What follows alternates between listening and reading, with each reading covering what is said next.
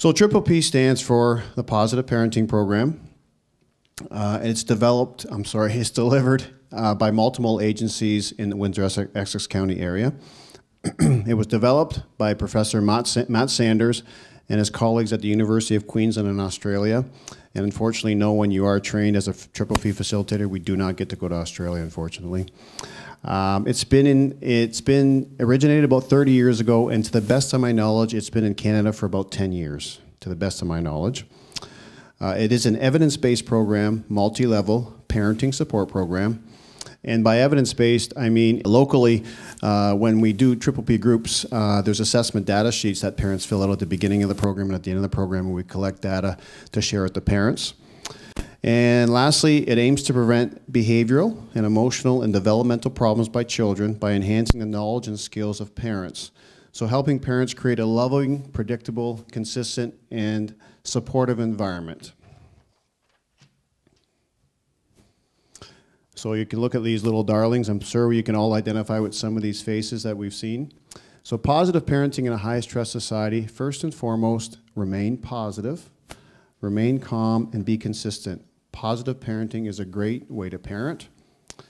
Children who grow up with positive parenting tend to do well in school, make friends a little easier, feel good about themselves, and less likely to have behavioral and emotional concerns. And with regard to us as parents, we're more confident, we're less stressed, and most likely have less conflict with our partner if we positive in a parent way, in a positive way. Sorry about that. So what does stay positive mean? First and foremost, building strong relationships with our kids, spending time with our kids, talking with our kids, showing them affection. One of the big strategies that we'll talk about tonight that Triple P recommends is encouraging behaviors that you like. So looking for things that they do well and acknowledging them. I think as parents, and I say this as a parent myself, sometimes we get in modes when we only recognize the negative things that are happening, and it just continues to increase the intensity in the household. So encouraging the behaviors you like, no matter how small they are. Teaching new behaviors and skills. So it's our job as parents to help our children learn skills, whether it be things from brushing their teeth, getting dressed, tying their shoes, tying their room. As I get a bit older, taking ownership for some of the chores in the household. Setting clear limits and staying calm when our child misbehaves, because they will misbehave. Knowing full well that as parents, it's okay for us to take a break. It's healthy for us to take a break, and Lorelei will talk about that as we move forward tonight. And setting clear limits so the kids know what the rules are. Don't always assume that they know what we want. We have to let them know what we want from them, what we expect from them. And lastly, staying positive means planning ahead. Planning ahead is a fantastic way to help us as parents in this busy lifestyles that we all have to stay organized, help ensure success, and that means less opportunity for boredom and mischief, and it helps you anticipate problems before they occur.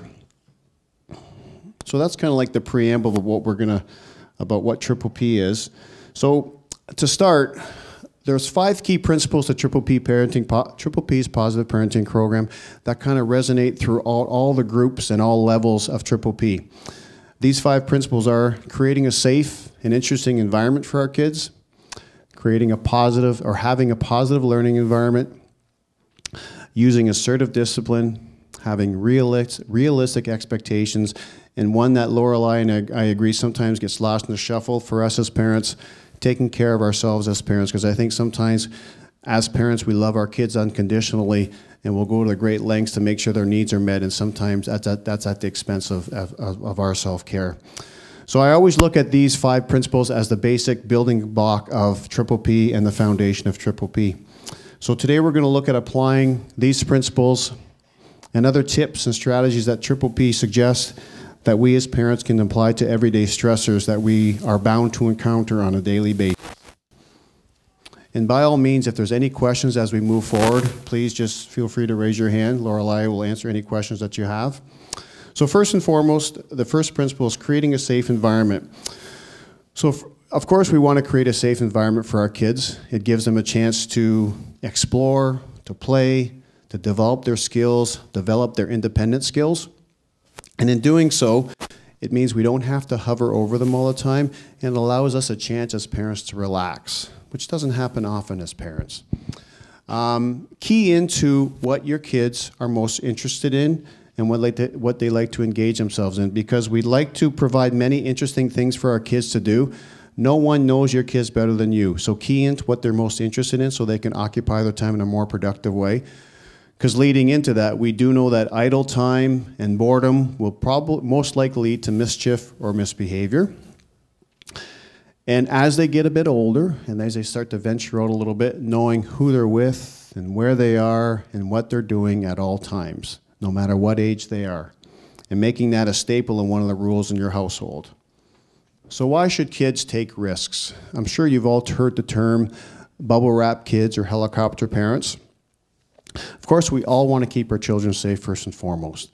However, too much reliance on us as parents can impede their ability to grow and develop skills. Children learn by taking risks and making mistakes. They're learning opportunities. They get to learn their likes and dislikes. They get to learn and increase their problem-solving skills.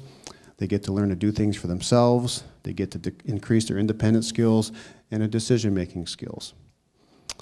And we'd like to encourage them to challenge themselves while offering them support. Kids are more apt to step out of their comfort zone if mom and dad, grandma and grandpa are going to be there to support them. They're more apt to give that a try. And if they do, that's fantastic. Help them create some goals, what they'd like to accomplish, as well as celebrating small gains and any accomplishments they make. If they step out of their comfort zone, you know, sometimes someone was telling me a story yesterday, I believe, about their son starting judo, and he was really anxious about it. So the first step he did was he just walked into the judo place and he just watched and he observed.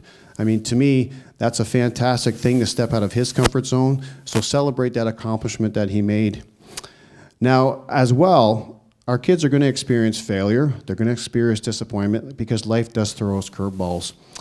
We want to teach them the skills to know this too shall pass. And feelings of stress and disappointment and hurt and anger are normal. But our job as parents, if you think in terms of us as parents being the teachers, the role models, the coaches for our kids, our job at that particular time is to tap into what we know works best and teach them those coping strategies. So what works well for our kids when they're stressed, when they're hurt, when they're sad, or when they're upset? Is it deep breathing? Is it counting to 10? Is it listening to music? Is it going for a walk? Is it reading a book? Whatever it is that helps them self-regulate and self-manage their emotions, that's where we as parents come in as teachers and to help them cope a little bit.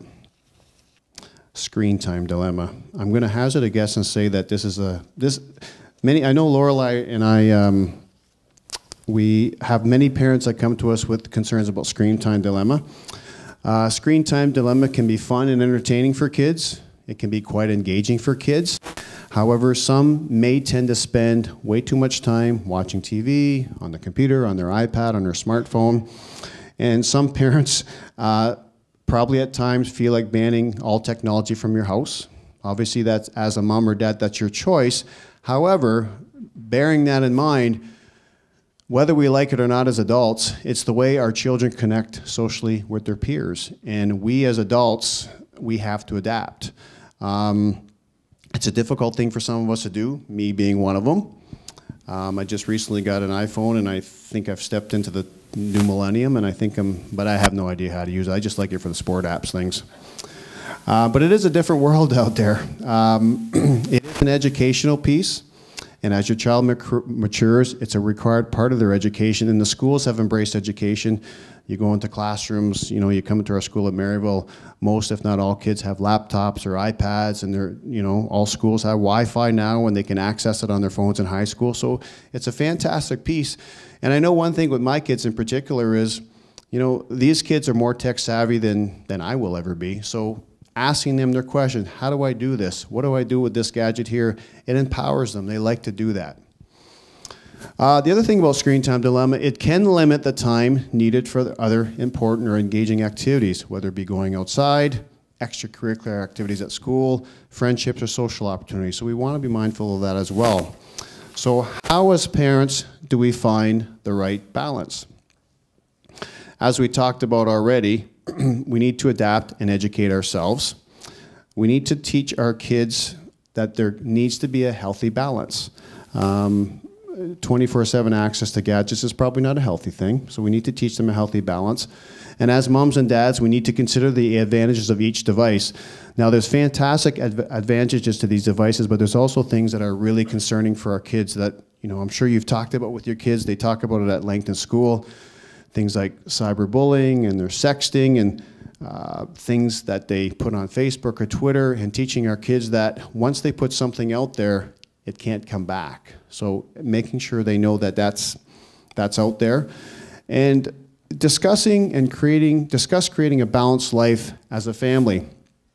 So sit down, open up those lines of communications and talk to them about what is appropriate usage of screen time. When is it appropriate to use?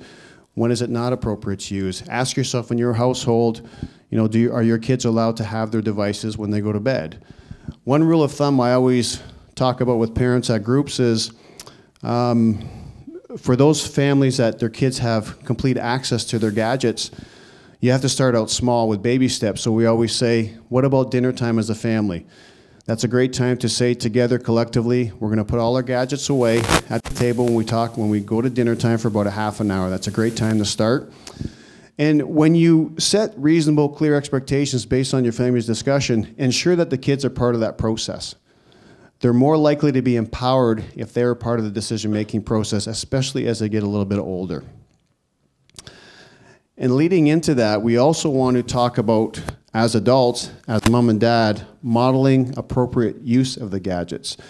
So if a family rule is not to have our devices at the dinner table, that includes mom and dad. And I always equate this to, if you have a family rule in your household that Lorelei will speak about later, if one of your family rules in your household is to speak quietly, we're not being good role models if mom and dad are yelling across the house to come down for dinner or yelling about something else. So making sure that, if we go back to what I said earlier about being, one of the part of being a parent is being a teacher or role model, making sure we're modeling appropriate usage of the devices. So the second principle of Triple P recommends having a positive learning environment. So as parents, we need to be available to help our kids learn. That's one of our jobs. We want to establish predictability, consistency, and structure in our household, because kids, youngsters, and teenagers in particular thrive on predictability, consistency, and structure. So when your kids come to you and are looking for your attention, whatever age they are, stop what you're doing, make eye contact with them, get at their eye level if you need to, and as Lorelei so aptly says, listen with your eyes. I like that one, I like that saying. And give them your undivided attention. They're coming to you, whether they want to tell you a story and spend time with you, whether they want to talk with you, they're coming to you to talk to you. Give them your undivided attention, because I think you'd all agree, I'm guilty of this probably on a daily basis. My daughter will say to me, Daddy, can you come here for a minute? 1 minute, dear, I'll be there, I'll be right there. 1 minute, 1 minute, and next thing 1 minute turns into 10 minutes. So stop what you're doing, and sometimes they don't want too much of your time. It might be 5 minutes, it might be 10 minutes. But it doesn't have to be great lengths of time that we have to spend with our kids. It just, at that one particular moment when they want your attention, just ensure that you engage them. And give them some praise, and let them know you like what they're doing. Notice what they do well, acknowledge it. Encouraging the behavior you like will increase the chances of it happening again and again and again. I always equate this to ourselves as adults, whether you're within your relationships with friends or your partner or at work. If someone tells you you're doing a good job and they acknowledge you doing a good job, we like to hear it, just as well as our kids like to hear it. Let them know that they're doing a good job and acknowledge what they do well. A few other tips for creating a positive learning environment include speaking nicely and calmly with our kids. It teaches them to be respectful of others and speak politely to others. One of the things we also like to teach our kids is something called incidental teaching. So when they come to us, we want to use that as a learning opportunity. If they ask us a question, don't be so quick to give them the answer. I know as parents, me included, sometimes it's just easier to give them the answer, or we're just out of a habit, we tell them the answer, but prompt them to try and solve the problem by themselves. Don't be so quick, because if we can get really good at incidental teaching, when they're young, it's a lot easier to teach them problem-solving skills when they get a bit older. So take those opportunities and prompt them through the process. Another part of positive learning environment is sharing our own experiences. So if a youngster comes to us and wants to talk to us about a particular thing going on, it's okay to share your experiences when you were their age, because conversations are give and take. However, be mindful that as adults, as parents, sometimes when we do that, we'll become judgmental or we'll get into interrogation mode. We don't want to do that. We don't want to take the flavor of the conversation. We want them to continue to be on them and not to be about us. And the last piece about having a positive learning environment is showing affection. Whether they're young kids or whether they're teenagers, all kids need to know they're loved and cared for. So find a manner in which you're both comfortable with. You know, as a teenagers, we have to be cautious. But if they want to be kissed or hugged or whatever it is, find a manner in which they're comfortable to show affection with your kids. Now we're going to get into helping kids solve problems for themselves. So problem solving takes a lot of practice, especially if it's something that they're not accustomed to in the household or at school. So we want them to start at a young age. For example, at a young age, they might be doing a puzzle, and they might come to say, "Mom and Dad, I don't know where this piece goes." So you might want to say, "Well, let's look at the shape of that puzzle. Let's look at the color of that puzzle. Where do you think it might go?" As opposed to jumping right in and saying it goes right here. Because sometimes as adults, it's a lot easier for just to put it in that place and then move on. But look at it as a teaching opportunity and encourage them to find their own solution. Because what we want to teach them is most problems have solutions. So we want them to learn those skills and being able to feel confident enough to do so. And then prompt them on the steps to solving a problem. So those steps is something that as they get a bit older, you know, they come to you with a problem. There are some steps. So first you got to identify what is the problem. What is it that's bothering you, and what solution do you want to find? It's a great, it's kind of twofold, because you've not only engaged your child, they've come to you with a problem. At that particular time, it's a perfect learning opportunity because they're motivated to learn. They want something out of it, whatever it is. So use that as a teaching opportunity. So you've established the problem. They've told you what they want as a solution. So you're going to ask them to say, okay, what are 2 or 3 options that you could come up with to solve this problem? Once they do that, walk them through the process, and then try to have them problem solve and come up with a consequence for each option. Once they select that option, have them give it a try, and then review it when it's done. And you'll find that if you make that a practice in your household, those skills that they need to problem solve will come easier and easier. And of course, as always, praise their efforts. And what I neglected to say earlier with regards to the praise piece is the more descriptive and clear and succinct you are with your praise, the more effective it is. If you come home from work and lo and behold, your kids have vacuumed the house for you and you were just blown away, you know, Lorelei, I'm so appreciative of you vacuuming the house for me while I was away at work. That helps Mom and Dad so much in the house. Thank you. Especially the older they get, the more clear and distinct you are, the better it is. Saying good job and good work is great for the younger kids, but the more older they get, the more descriptive and clear you have to be. And it's known that growing up in an environment that promotes problem solving will allow them the confidence to solve problems as they get older. So now Lorelei is going to talk about using assertive discipline, having realistic expectations, and taking care of ourselves as a parent. Thanks. The third aspect of positive parenting is assertive discipline. And discipline is not a bad word, I'm here to tell you. It teaches our children many things. It teaches them to accept limits and manage their feelings. It teaches them to take responsibility for their behavior. It also teaches them to think about the feelings and thoughts of or needs of other people, and it helps them to develop self-control.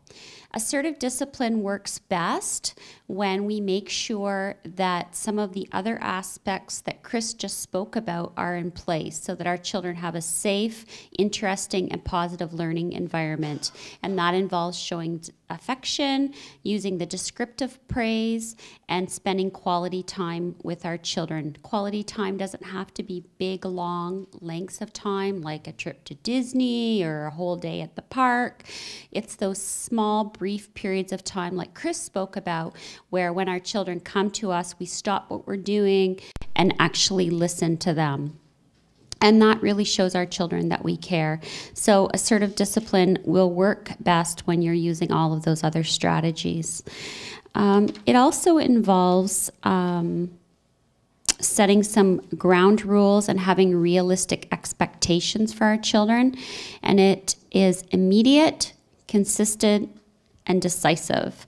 So if we think about those things being immediate, consistent, and decisive, we also have to think about having a plan in place. So if you know that every time on the weekends, if I can use your example, that your children are playing video games and it's time to shut the video games off and it's a big problem, then you can come up with a plan on what we're going to do about this. So setting some ground rules, those ground rules should be few, they should be simple to follow, and they should be fair. And when you have those rules in place, discussing them with your children, so thinking about what your home rules are. So one of those home rules may be, as Chris mentioned earlier, we use a quiet voice in the house. In our home, one of the rules was you go to the person that you want to speak to rather than yelling across the room or across multiple rooms. One of your house rules could be a half an hour of some sort of screen time a day, and they could choose, is that going to be a TV, a video game? So everybody in their home will be able to think of what rules are important to them. And those rules come from our own values and the things that we want to encourage in our children. So really, those things are up to you. Triple P is not what we call a prescriptive program. So we say you have to do it like this and this and this. It's figuring out in your family what's working and what's not working and coming up with a plan from there. Assertive discipline also, when we're making a plan in place, we want to think about realistic expectations. So if your child is misbehaving, oftentimes it's because they don't know what to do. And we can make the assumption that they know what to do, but they may not. They may also not have that skill yet. And so thinking about whether they're actually able to follow some rules or can they understand what you're saying to them is what we have to think about. And of course, if those problems are minor, sometimes they're annoyances to us. So it may be whining, it may be tattling. I'm trying to think of some more just minor behaviors that just might get on your nerves. Interrupting, yeah. So if those things are minor behaviors, then we can try and plan to ignore them. We don't have to have a rule about everything, okay? And remembering to always praise our child when they do what we want. As Chris said earlier, that the more we praise the behaviors that we like to see, the more likely that they will happen again. So we're going to talk a little bit about having a plan. I think this might be a concern for lots of families. I've heard it in my work before anyways, and it was a concern for our family when my girls were younger, getting out the door on time, okay?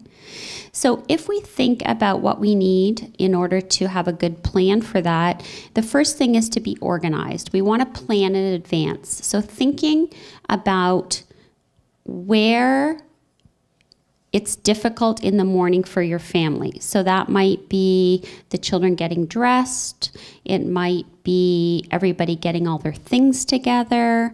So if those are issues, again, in your home, then think about what can we do to solve that problem. It goes back to the problem solving again. So things like setting out clothes the night before, maybe packing up the bags. The children all get their backpacks and have them ready at the door. For mine, it was jumping down to the fourth point, leaving time for yourself to get ready in the morning. I know if I was up and almost ready before I woke my daughters up, then it went much better. The morning just flowed. Even when they were teenagers and could get themselves ready, it just made the whole morning go much better. Setting some ground rules. Remember, again, that they need to be few, fair, and easy to follow. So it might be that you get yourself all dressed before you come downstairs. If you allow TV time in the morning, it might be that they have to be all ready, dressed, and their bags at the door before the TV goes on. Okay? Another thing is think about the routine and how you want it to go and talk to your kids about it. Involve them in the planning. Let them know that this is what's going to happen in the morning, and we'll go through the day to get out the door. Don't assume that they already know. I think that happens a lot. You assume that they know what they should be doing, and they don't, and then things go wrong from there.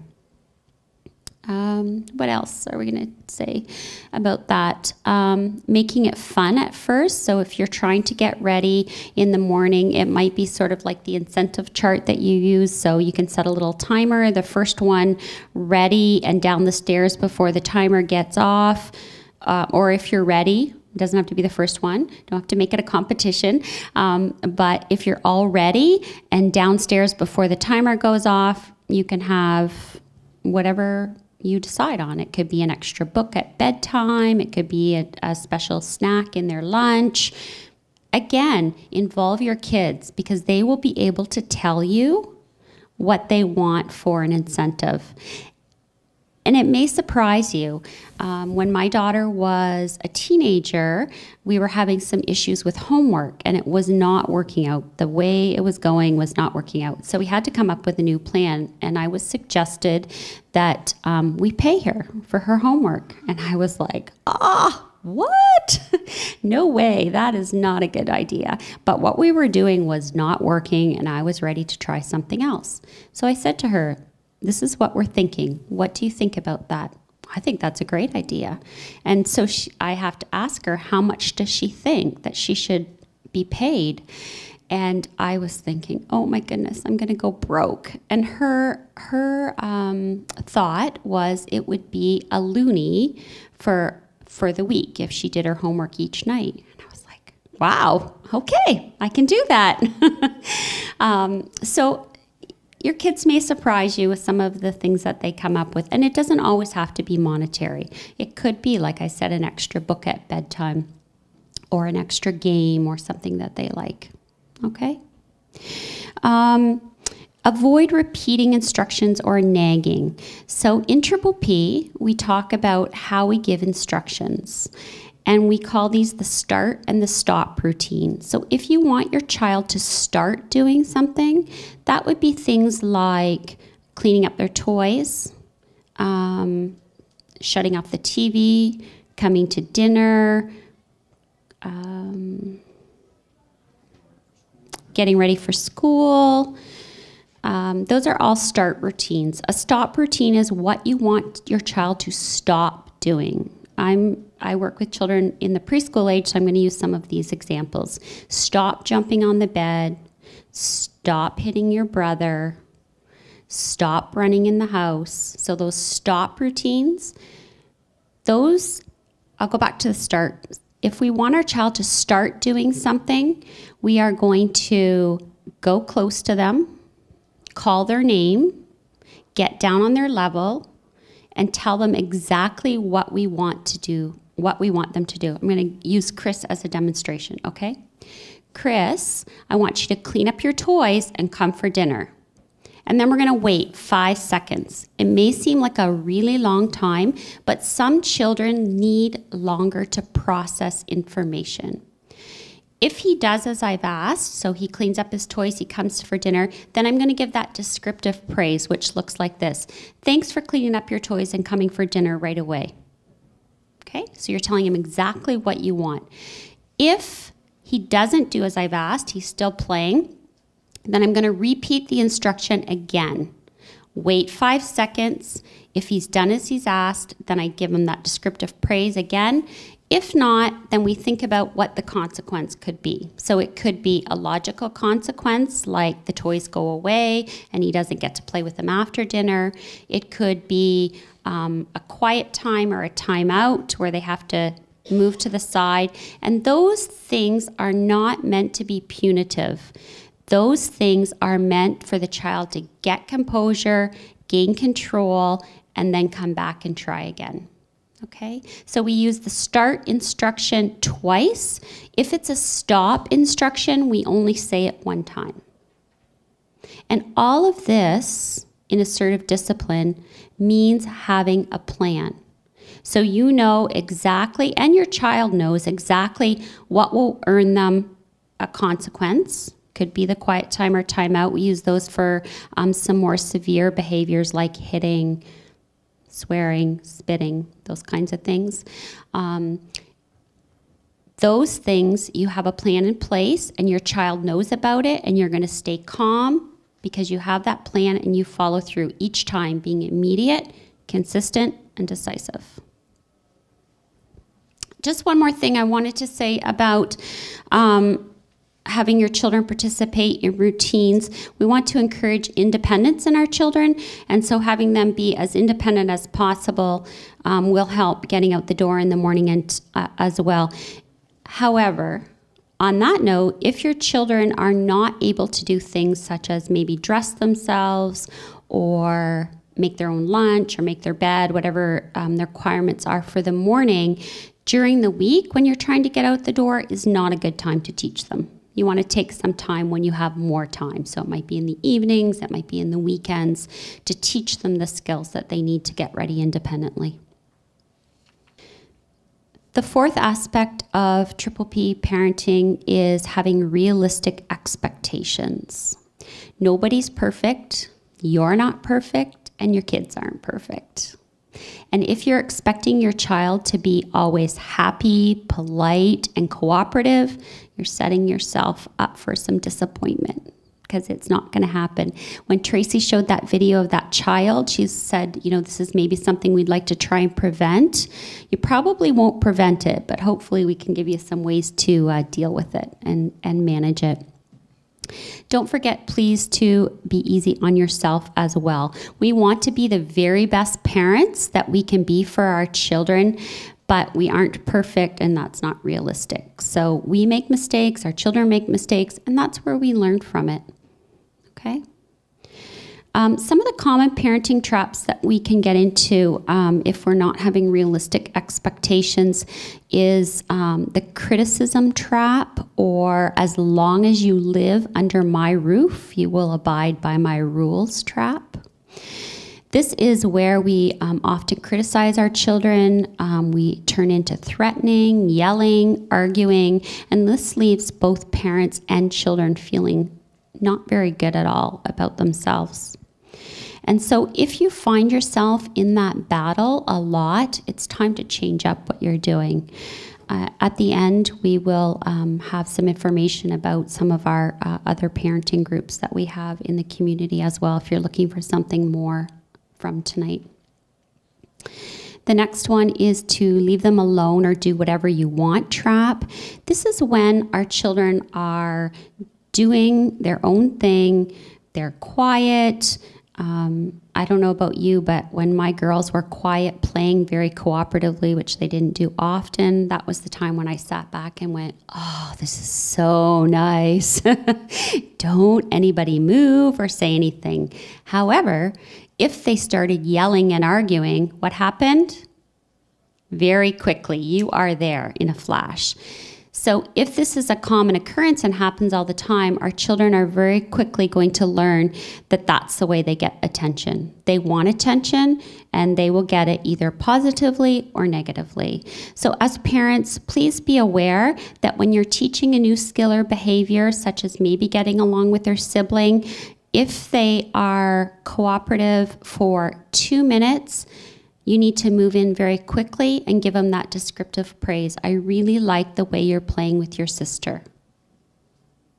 And then what happens is they might play the next time for 5 minutes without arguing. Again, you're going to move in there after that time and say, I really like the way you're getting along with your sister. You did a great job letting her have a turn first.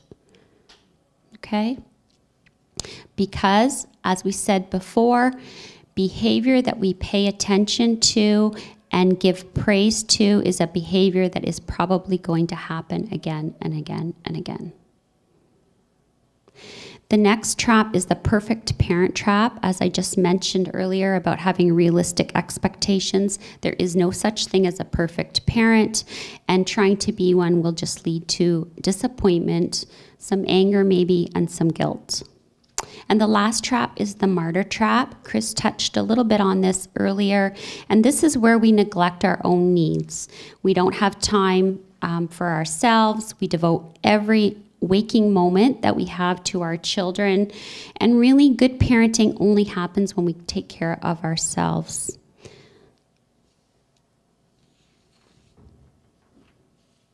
What can we do to get out of these traps? The first thing is to stay calm and take a break. Please recognize when you've had enough. It's much like the quiet time and time out for our children. They move to the side, they're able to regroup, calm down, and get themselves together. We as parents need to do that sometimes too.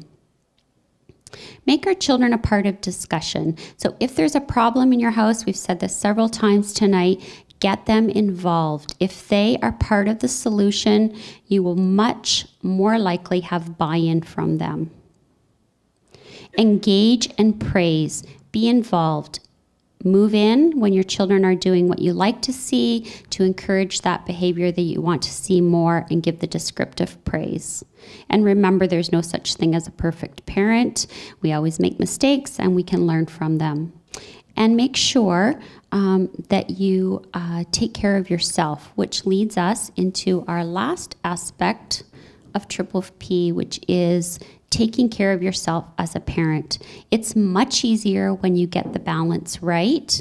To look after your own needs, you want to get support from friends, from family. If you have a partner, work as a team. You might not always agree in that moment how your partner has said something to the children or handled a situation. You can talk about that later, but be a united front. Looking after yourself means you'll feel more patient and calm when your child needs you. And I think that is evident in most people's lives. If we are tired, stressed out, our patience for our children is much less than if we're taking care of ourselves. We'll talk a little bit about taking care of yourself and how we can juggle our family and work. I think that's another big concern in today's society. Everybody is very busy working, extracurricular activities. As you said, during the week, you have a lot of things going on. So how can we juggle family and work? One of the rules of thumb is that when you're at home, we want to make family our priority and our focus, and when we're at work, then we make that our focus. And the key is to get the right balance. Just like Chris talked about in screen time, one thing of too much is too much. We have to get the right balance. So think about when we are under pressure from either work or our family, it can seriously affect our lives in lots of ways. It's stress, it can spill over into different areas. So if we're very stressed at home, it can spill over into our work. When we're stressed at work, it can spill over into our home. We might argue more, have problems with relationships, sometimes even suffer from health problems as well. One of the ways to juggle work and family, we talked a little bit about this in our getting out the door on time, but thinking about in the mornings, I know if I got to work and it was a smooth morning in our home. The rest of my day went really well. So being organized, thinking about what you need to get to work on time, teaching your children to be independent as well helps to make the morning run more smoothly. We talked already a little bit about a leaving routine, so how we get out the door in the morning and our group rules. Avoid conflict before work. So if an issue comes up, we want to just tell our children, you know, maybe we'll talk about that when we get home, and make sure you have time to talk about that when you get home.